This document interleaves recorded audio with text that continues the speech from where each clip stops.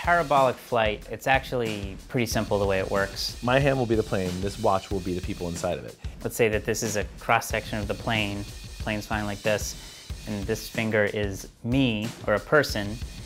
It's this. You throw yourself up like this. One of the things that you don't really think about with these type of flights, you know you're going to experience zero-G or microgravity, and that's the fun part. But what's little talked about is when you're climbing to generate the speed and the angle for the parabola, it creates double gravity on the way up the parabola because they're generating speed away from Earth. So you have the force of gravity pulling you down and the force of the acceleration of the plane going up.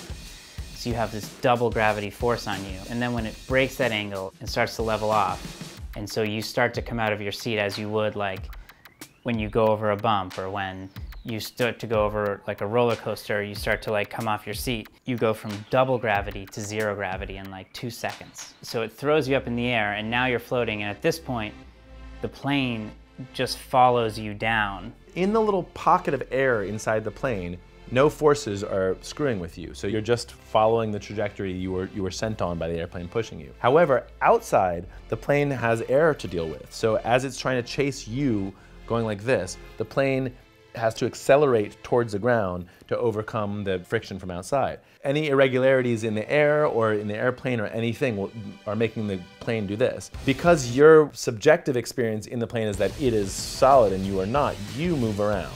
So things like putting something in the air, it may stay still if the plane happens to be chasing you perfectly. If the plane goes like this, then you feel like the thing you placed has moved.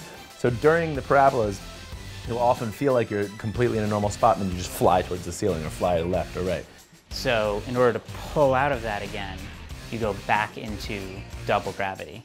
So parabola is this crazy transition from double gravity to zero gravity back to double gravity.